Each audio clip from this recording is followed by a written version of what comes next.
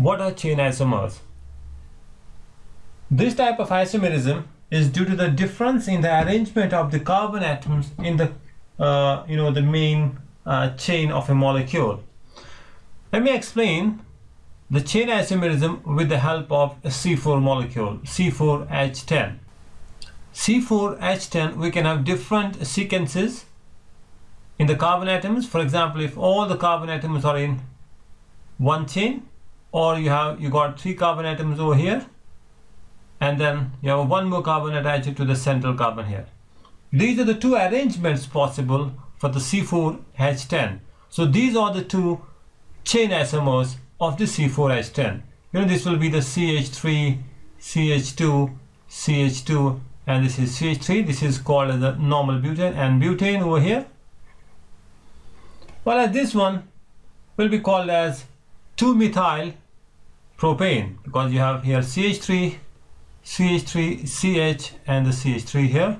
This is 2-methyl propane or isobutane, right?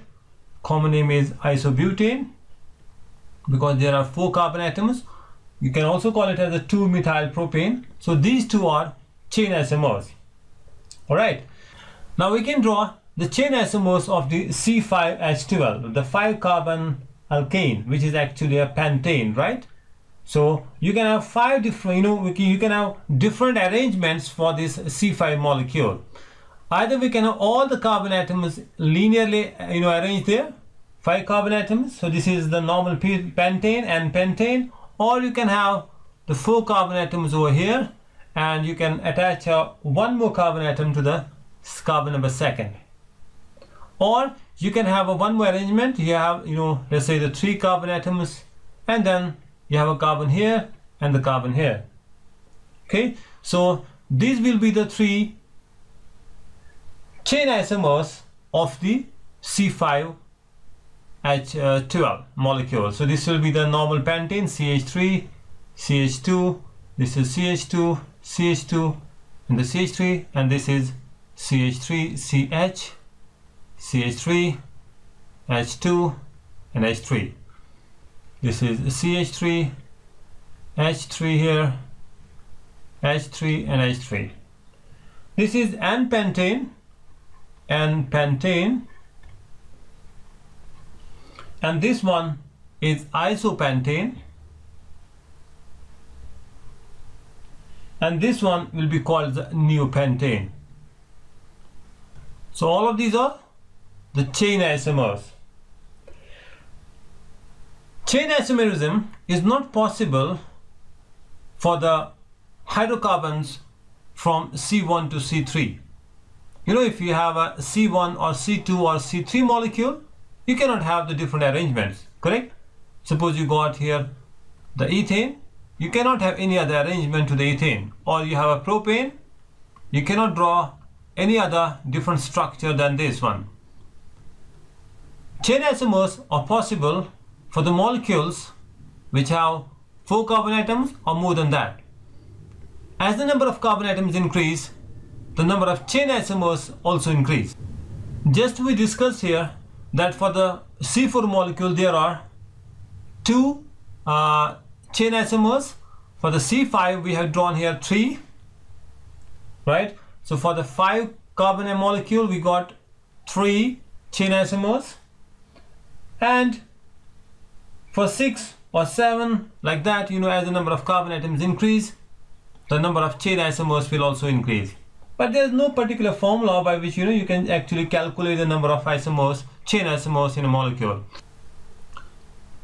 Let's discuss these 3 molecules over here. We find that in the 3 molecules we have the same number of carbon atoms, right? You got here 6 in the main chain, and there are the 2 carbon atoms as the substituent group. Alright, so total here is 8. Here also you got the 8 carbons, here also you got the 8 carbons. But they have the different structures, right? You can see here, if you compare the first molecule with the second one, in the main carbon chain, there are 6 carbon atoms, alright, 6 carbon atoms, and you have here you got here, the C2 molecule as a substitution group. Here in this case, you have 2 carbon atoms as substitution groups at the 2 different positions. So this, the first and the second molecule, these are the chain isomers. If you compare the first one with the third, again, you can see there are 6 carbon atoms here. 1, 2, 3, 4, 5, 6. And you have 2 different carbon atoms at the 2 different positions. Here in this case, you got a CH2, CH3 molecule. And here you got the CH3 and the CH3. The substitution groups are different to the main chain. So these are the chain isomers. So first and second, these are the chain isomers. First and the third are the chain isomers, right? These are the chain isomers. And first and third are the chain isomers. Alright? If you compare the second and the third one, second and third, what do you see there? In the second and third, we have the same number of carbon atoms in the main chain, 6 here and 6 here, and you have similar substitution groups also. You have the CH3 here and the CH3 here also. Okay? But the only difference is the position of these 2 methyl groups is different. Alright?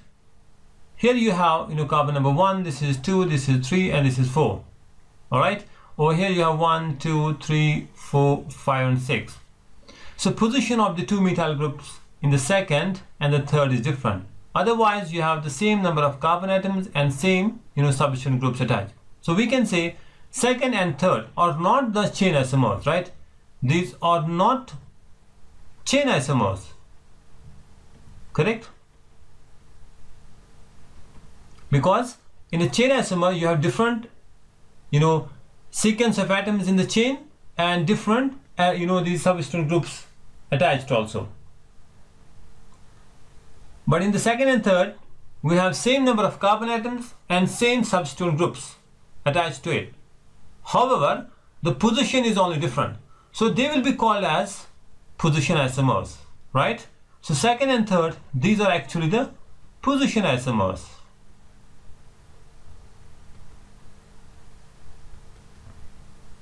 Hope you got it. Thanks for watching the video. Bye for now.